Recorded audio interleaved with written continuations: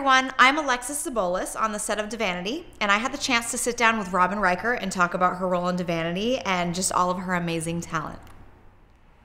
Is this your first web series? Actually, it is not my first web series, but it may be the first web series that other people see. Back in 1999, just when it was all starting, a friend of mine, the late Herb Wright, produced a series called Mars and Beyond, and my husband shot it, and we shot all over the country, and it was, it was about the first manned trip to Mars, and it was really a lot of fun. And there was then an offshoot of that called the Walker Mars Diaries, and so we were shooting them both simultaneously, and then and we still have all of it, and some of it aired, sometimes, but then it just kind of faded away. But now everything's happening, so this will many more people will probably see that. Do you feel that the internet is the way of the future for scripted shows?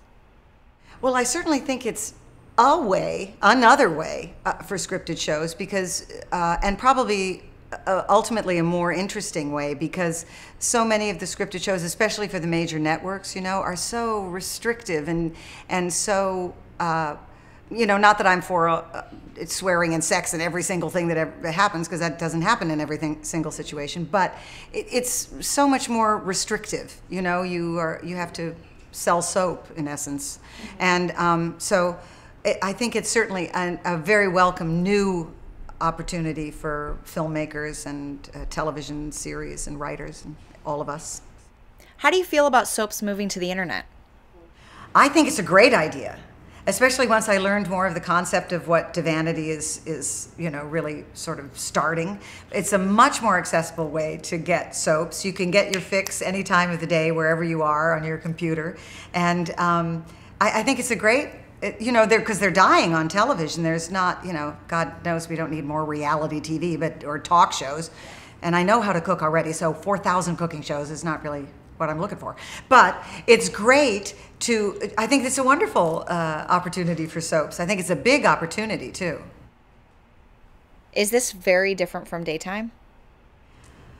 Well, yes, this experience certainly is very different than daytime, because there's so much more camaraderie here. I mean, this set has been just enormously fun to work on. Everybody's been so welcoming, and it's very much like theater, where everyone, the producer Kelly and I were talking about that it's a much more egalitarian world is theater. Everybody in the theater understands that everybody is important, from craft services to the producer, and you usually see more of craft services than you do the producer. So we know that everybody pitches in to make the product, and without the help of everyone, nothing is possible. And so, and that's definitely the feeling here. And daytime is much more like regular television. It's go, go, go, and there's no rehearsal whatsoever. I mean, you go to what they call rehearsal, and you sit down with ready to take notes. The director tells you, at this line, cross over here, at this line, cross over there. You don't actually cross over there. You just write down that when you get there, you will. And then you go away, and then you come back, and it's shoot. And most of the time, somebody's script is stuck behind a cushion on the sofa, or underneath. One time on one show, my husband's a DP, and he was watching the show with me at home, and the camera's pan. There's an interrogation scene in a police station, and they're interrogating the guy. Camera's on the guy, and then the camera pans over here, and on the floor is a script, and it's on the show, the broadcast show, and you wouldn't see it. I mean, you wouldn't know that. You could think that maybe something fell out of the police file, but no, it's highlighted where the actor is supposed to talk. So, it's so fast now. Get it all done. There's no, at least in my experience, there hasn't been a lot of really creative, freedom. So this is very different than that. How would you describe Angelica? Oh. Well, I'm just sort of getting to discover her right now, and I like her. I mean, there's definitely you could say that she's a type, but in this scene, this episode of this show that I just did, it was the script and what went down in the script that made me decide to do it. Because it was interesting, there were levels to her, it wasn't just a soap opera bitch.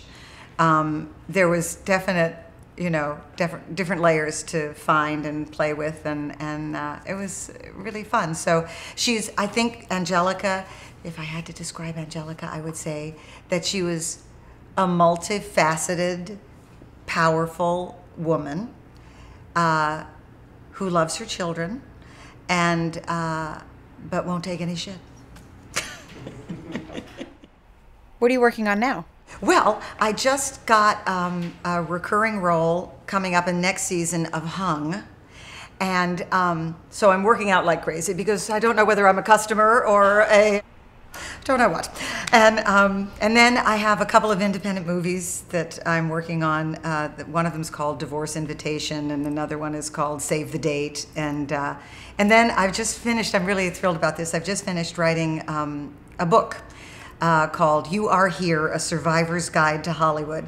So as I say in the book, I'm not telling anyone how to act or how to break into the business. I'm just telling how to sustain yourself, you know, the things I've learned and the things that agents and managers, and nobody ever tells you, the things that you encounter in the room, and just a way to keep the dream alive until you decide you don't want it anymore. And even when you decide you don't want to try it, if it's your decision, then you win, you know. And the fact that and anybody who says, oh, you were a quitter, no.